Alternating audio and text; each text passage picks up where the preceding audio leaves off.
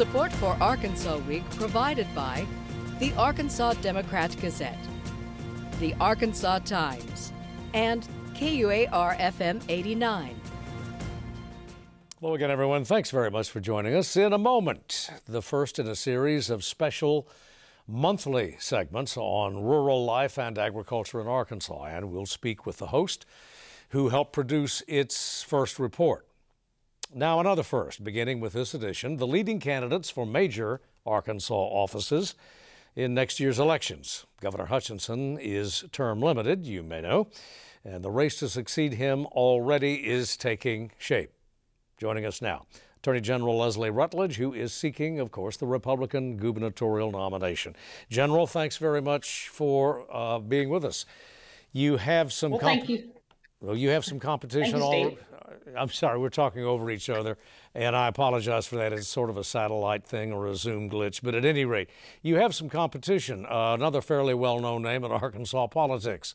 Are you committed to this race all the way through? Absolutely. I'm committed to this race not only through May of 2022, but most importantly through November of 2022. We are going to have the resources needed to win this race, to get my message of making Arkansas first out to the voters of Arkansas.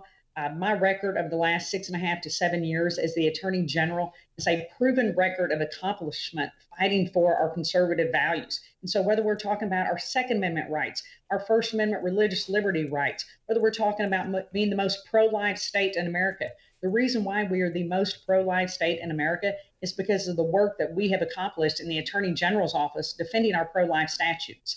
We're also pushing back against Joe Biden, his out-of-control liberal left policies. I've sued President Biden already on the greenhouse gas emissions, on not being able to have tax cuts because of the stimulus funds and because of the Keystone Pipeline. All of these things are important to hardworking Arkansans. Being famous and having a lot of money doesn't make you a leader. It makes you famous with a lot of money. What makes you a leader is a proven record of accomplishment, and that's what I have as the Attorney General for the last 6.5 years. Well, the issues that you have just cited are the same, I think, identical issues that that Ms. Huckabee, will say her name, that Ms. Sanders, Ms. Sanders is emphasizing, and she does have quite a bit of money, but she also has something else. She has an endorsement for Mr. Trump. You have aligned yourself very closely with Mr. Trump over the years. But does that give Ms. Sanders the edge here? I certainly supported Donald Trump's policies when he was president of the United States. However, I'm running to be the governor of Arkansas. I'm not running to be the mayor of Mar-a-Lago. I'm running to be the governor of Arkansas. And I'm going to use, again, my 6.5 years experience making decisions on behalf of 3 million Arkansans every single day, Steve. That's what this race is about. It's about being the CEO of a billions and billions of dollars industry, which is the state of Arkansas, and who can deliver results. I have a proven record of delivering results. Sarah and I have known each other for a number of years. I worked for her dad twice. And so, yes, this is an intra-party fight, an intra-family fight, but there's a vast difference between myself and my opponent. I have been not just on the plane, I have been the pilot of the plane. And when you fly on a plane, you realize there's two important jobs. There's the pilot and the flight attendant. Who do you want landing the plane? You want the pilot landing the plane, the person who has sat and made decisions and has done that every single day for 7 years. And so I'm going to have the resources necessary to win every single day I'm out traveling across the state of Arkansas, meeting with contractors, meeting with pipeliners, meeting with job creators, talking to nurses and teachers. You know, I'm not simply running a race from behind a Twitter account. I'm out shaking hands, meeting people, and working on their behalf every single day. And I'm doing so as a full-time Attorney General in the middle of a legislative session with a very large staff and a large responsibility, being the mom to an incredible 2.5-year-old baby girl and the wife to a row crop farmer who, you know, we know what it's like to earn a dollar. We know what it's like to have to fight back against out-of-control policies because our livelihood depends on it. My family's livelihood depends on it. It's not just magic words for me. It's a matter of actions. Well, it's been noted that Ms. Sanders' appearances thus far have been largely limited to out-of-state functions. You used the phrase a moment ago, hiding behind a Twitter account. Were you, a reference to Ms. Sanders? Well, I think it's a reference to, any leaders right now, or people who are wanting to be elected to office, that, yes, we want people to voice their concerns and questions on Twitter, on Facebook, on these forms of social media. But rather than just making statements on those, I'm actually leading the charge at our own state capitol to push back against big tech's censorship of conservatives. I'm not simply, sending out a fundraising email about it, which we very well may use those methods, but I'm taking action as the Attorney General. I'm not simply saying that Joe Biden is a bad president and he's hurting Arkansans. I'm taking action to protect Arkansans, to protect Arkansas jobs, like our pipeliners. When the Keystone Pipeline got canceled, their jobs got canceled. The jobs for the folks here in Wellspun got canceled. And for the rest of us, Steve, it's an increase in what we're going to pay at the pumps. It's an increase in what we're going to have to pay to buy groceries. So that's what being governor is about. Being governor is not about simply using magic words. It's about having actual leadership and actual experience. And I've got a proven record as the Attorney General that I'm going to use to make Arkansas first in education, first in tax reform, first in having new jobs, and particularly manufacturing jobs, and having workforce development at our education opportunities for young students. So that way, when they come out of high school, they can go directly into the workforce. We've got to have prison reform to make sure that people are going from prison into a job so they can take care of their families. We can't simply keep doing what we've been doing. We've got to do more. And the only way that we can do more is to elect someone who has a proven record of experience. And I'm the only one running for governor who has a proven record of experience of getting things done. You have described yourself in this interview and in earlier appearances or remarks as having piloted the plane for, or being a pilot. Actually, it was Mr. Hutchinson, was it not, who was in the left seat and as the chief legal officer. Well, I mean, it was Mr. Hutchinson who actually was responsible for executive authority. I mean, what about being Attorney General specifically, General, qualifies you for the chief executive's job of the state? Well, sure, Steve. And as you well know, that I am an independently elected constitutional officer. I'm the Attorney General for the state of Arkansas. I was not hired by Asa Hutchinson except as a voter. He was one of several 100,000 voters that voted in my election. So I make the decisions every single day as the Attorney General. Oftentimes I consult with my client, Governor Asa Hutchinson, but I make the decision of whether or not we're going to sue Barack Obama over the waters of the U.S. rule, or so-called Clean Power Plant, or the Department of Labor's overtime rule. I make the decision of whether or not we're going to push forward to ensure that criminals were held accountable and that we carried out those executions, and we fought for those in court. I make the decision every single day on behalf of millions of Arkansans. So yes, I have been the pilot and in the pilot seat, perhaps not on who's going to be the Secretary of Agriculture or who's going to be the Secretary of Veterans Affairs, but I can assure you, as the Attorney General of the state of Arkansas, I make decisions every single day on behalf of millions of people. Well, as a Republican yourself, do you have any reason to question Governor Hutchinson's credentials as a Republican? Mr. Trump described him just the other day as a Republican in name only, a rhino. Well, I think the term Republican in name only is being overused, that we need to look at people's actions. And I know that I have taken very conservative steps in my time as the Attorney General and in my entire life in working for Republican candidates. We have finally gotten to a place in Arkansas politics where most of our elections are going to be decided at the Republican primary. And so rather than tearing one another's credentials down and using a loose term such as rhino, I think that we need to look at people's actual, what they have actually done and actually accomplished. I have worked very closely and supported Governor Hutchinson's policies, and I've worked very closely and supported former President Trump's policies. And I've done so as the Attorney General of Arkansas. What I'm focused on in my race for governor is not whether or not we are name calling someone a Republican in name only, but rather whether they have the experience and whether they have a proven record. And I'm focused on that as the Attorney General and hopefully as the next governor of the great state of Arkansas. But specifically, Governor Hutchinson's credentials, any question in your mind? Is he a certifiable Republican? Is he a good Republican? I think it's actually laughable that we're having this conversation because I've known Asa Hutchinson for decades. I remember when he was the chairman of the Republican Party, And so I think that it is laughable that we're having this conversation. I think that Governor Hutchinson's decisions are his decisions, and he's made those as governor. The decision in particular that is in question is one that, quite frankly, the legislature quickly overrode that decision, and we as a state are moving past that. I do not believe that we need to be discussing whether or not our current governor, his GOP credentials, because again, I've known the governor's work in Republican politics for decades, and I think it speaks volumes of who he is. We have worked closely together, but again, I've supported Governor Hutchinson's policies and defended his decisions. When he took Planned Parenthood off the taxpayer payrolls, he asked me at the Attorney General's office to make sure that we successfully defended that, and we did.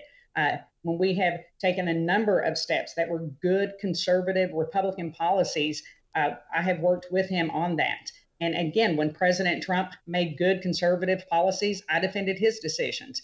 That's what I've done as the Attorney General. So I don't think that we need to spend time name calling others rhinos. That is not helpful to government, and that is not helpful to how we hope to be as a state of Arkansas.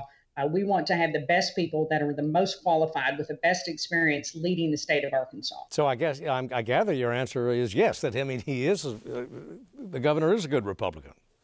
I mean, well, I think I've answered that a number of times, Steve. I think Asa Hutchinson has been a Republican and has for decades and decades and decades and decades. There will be people now in the Republican Party who do not agree with some of his decisions, just as there are people who do not agree with Donald Trump's decisions when he was president, just as there are people who do not agree with Leslie Rutledge's decisions at times. That's part of being a leader, is that you're have to withstand people questioning decisions that you make. And I have been making decisions for the last 6.5 years as the Attorney General, and I have been applauded and criticized for some of those decisions. But again, that's the difference in my race for governor, is that I have sat behind the desk making decisions. I haven't simply stood behind the podium answering questions about someone else's decisions. And you have to be able to answer questions about your own decisions and know that you have made those decisions with the best information, talking to the experts, including people around you that are preparing you to lead the state of Arkansas. And that's what I've done over the last 6.5 years. That's the sort of people I surround myself with, and that we work hard every single day on behalf of the people of Arkansas. Yeah, Governor, there's legislation moving in the General Assembly as we speak, and also in at least one county that would declare the state, or in one instance, the county, reject kind of indemnifying or interposing itself, its sovereignty against firearms legislation that one or another public official considered violative of the 10th Amendment, infringing on the 10th Amendment. Is that defensible in your estimation? Could you defend that law? Well, certainly as we review all, 1,500 to 2,000 bills that are moving through the legislature, we look as to whether or not those bills can be upheld in court. We have conversations with legislators. Usually we are having conversations with them outside of the committees, because I believe that committee time is best used. Sometimes we have attorneys testify as to the constitutionality, but it's best used for experts who don't have the opportunity to meet and for legislators to hear from them. And so we're reviewing all of those issues, including this potential legislation right now. General, thanks very much. We're simply out of time. I wish we had more, but will you come back, please? Well, anytime, Steve. I'm always happy to do an interview with Arkansas local media. I appreciate you taking the time to cover these issues. Thank you so much. Thank you. And we'll be right back. And as we mentioned at the top of the broadcast, we begin a new monthly segment in Arkansas Week, one devoted to rural life and agriculture in Arkansas. It's called Good Roots. And in our first installment, a look at an innovative approach to sustainability. It's called regenerative farming. Our host this week is no stranger to Arkansas agriculture. Here's Logan Duvall. I'm Logan Duvall, and this is Good Roots. Long identified as pickle capital, Atkins, Arkansas has always been a crossroads of sorts. A city that grew up along a railroad, served as a hub for river traffic, and currently sits right off Interstate 40. And just on the outskirts of town, in the shadow of Petit Jean Mountain, a 10-generation family farm is paving a new way of farming.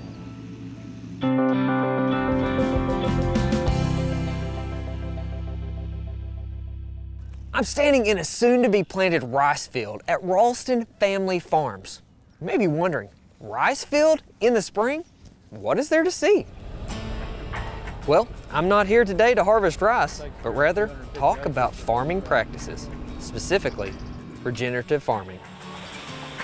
Whether it's labeled as regenerative, sustainable, or organic, they describe farming and grazing practices that reverse climate change by rebuilding organic matter in the soil and restoring degraded soil biodiversity, resulting in both carbon drawdown and improving the water cycle.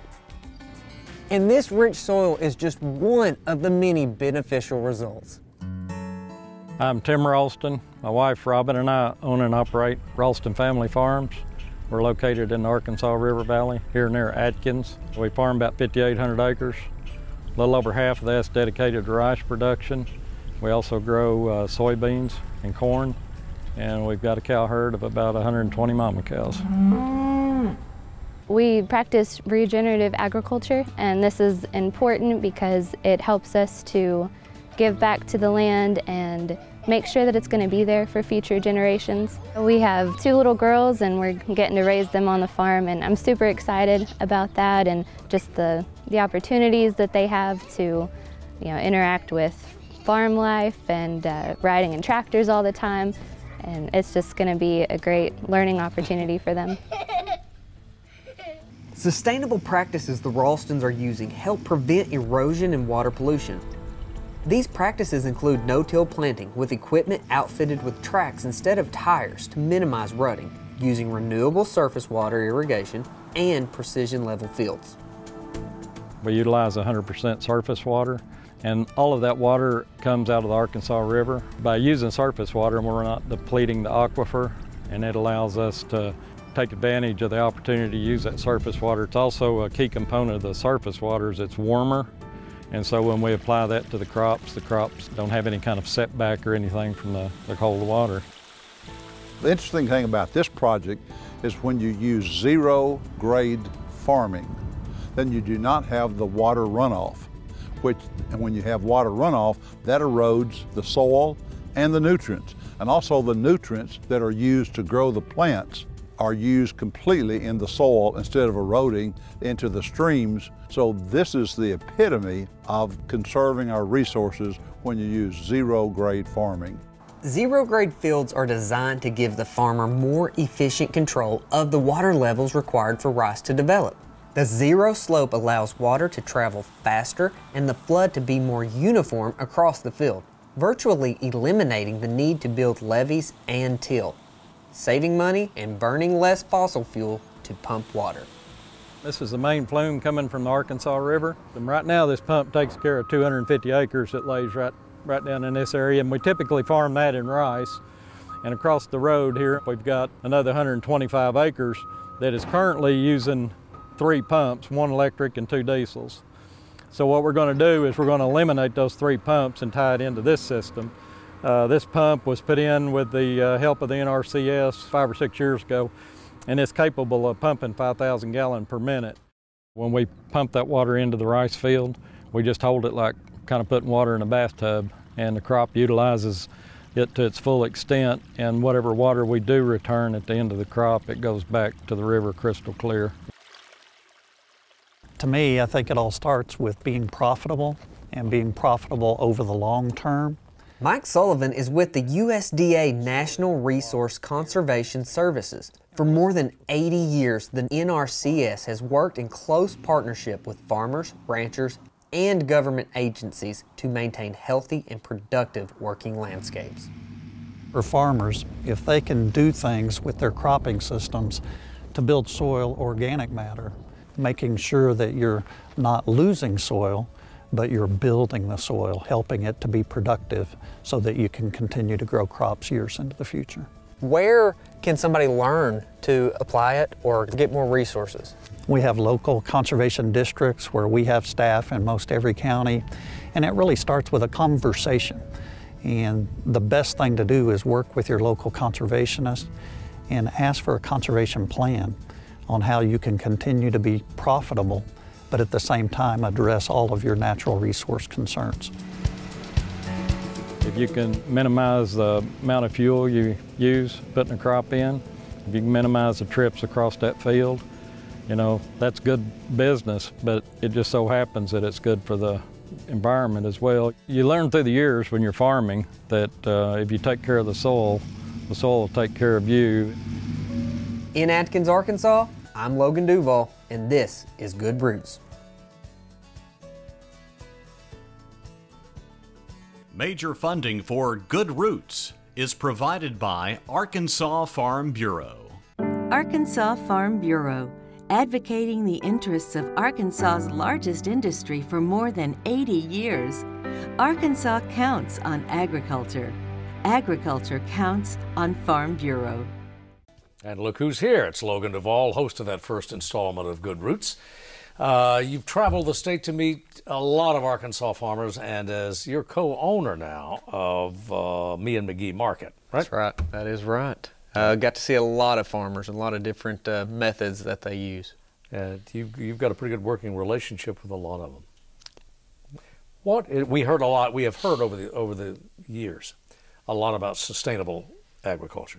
Right. You're talking here about regenerative. What's the difference? Is there a real difference between them? Well, one of the things about all that is the different names. You kind of get caught up in the weeds sometimes, but regenerative, the biggest thing is about making it better. It's regenerating. So over time, we've kind of degraded the soil in a lot of ways. And with this regenerative model, we're trying to overcome that degradation. Well, you're losing topsoil, I suspect. Sure. Topsoil, nutrients, Right. just the organic material that's in there. And so what like the Ralstons are doing is putting it back. Well, either in this farm or in the whole context of regenerative farming, is there a movement back to more organic? Do you see a time when we can use far fewer pesticides than we are using now, or are we going to have to live with pesticides? I do. I think that there's probably going to be a happy medium and a transition period for sure. But the regenerative movement's a whole lot like how are our great-grandparents farming? How are they doing things? They were rotating cattle. They were planting cover crops. They were doing things more naturally and not using it maybe more as a biology class than a chemistry class. In the sense, well, I mean, crop rotation, though, is as old as a fish helping to grow corn, right? I mean, right. A lot of this is not new. Did we give up this? Did we move away from that pattern? We did. We moved away from it around the time of World War II. So we went into a much more of a, the factories were going into the petroleum-based chemicals and stuff, and so we started having an overabundance of that and an access, and that was a outlet that people was using the fertilizers and stuff made from those factories. How applicable now? This particular farm was drawing a lot of water, if not most of its water, from the Arkansas River, and subsequently, according to your piece, returning it to the river. Right. Is that concept applicable, say, in the Grand Prairie?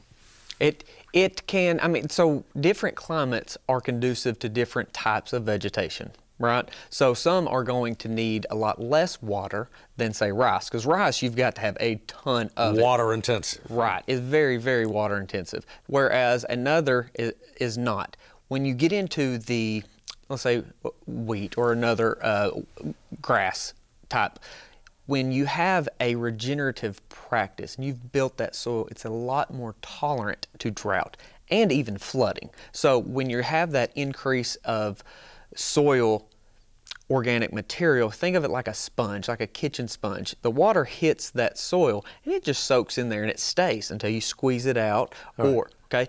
Now take the same sponge and put a real hard layer of something on there, like even say some clay, something. Well, now it's going to hit and it's not going to soak in there. It's going to run off. Well, that's the problem. That's what we're trying to get away from, is we want to create the best sponge possible. So when you have a lot of rain, it infiltrates down in there, it stays in the soil. Then when you have a period of drought, it's still in the soil because that organic sponge is holding it. Fascinating stuff. Thank you, and a fascinating report. Good Roots, second week of every month here on Arkansas Week. Logan, thanks very much. Thanks, Steve. And we'll see you next week.